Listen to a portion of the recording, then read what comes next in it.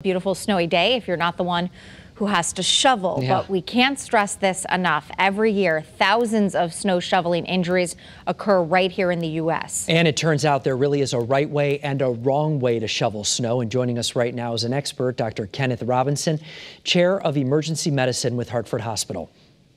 Doctor, we appreciate you being with us. Good evening. Thanks for having me.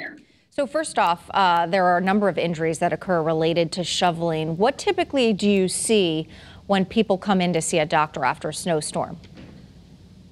There's really three categories: hand injuries, back injuries, and respiratory or cardiac injuries like a heart attack.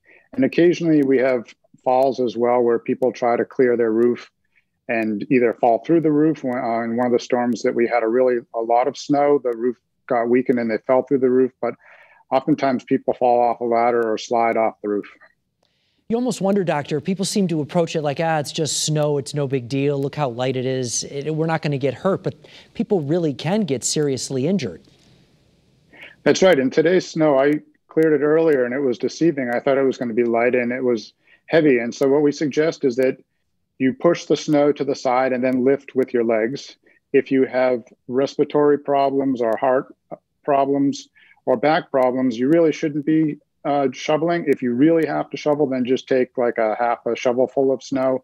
But people with heart disease and lung disease should really be checking with their doctor first before they go out to shovel snow, because usually you don't warm up and that could be more exertion than they're expecting.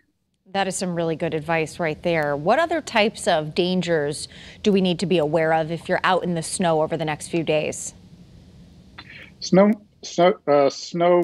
blower injuries are really a shame. And I'd just like to remind people not to wear any loose clothing when you're operating a snow blower, because we've seen people get their clothing caught and then it pulls a piece of your body into the auger.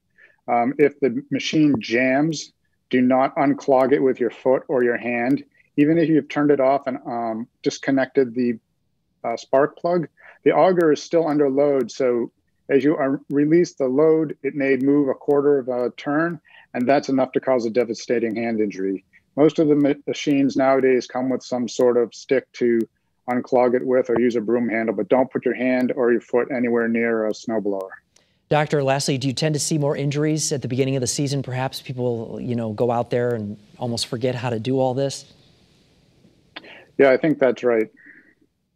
Okay, Dr. Kenneth Robinson, thank you very much. By the way, a good tip maybe to just pay a neighbor $20. Find a kid on the street or something like that. Okay, thank you very much, doctor, for joining us. We appreciate it. Thank you.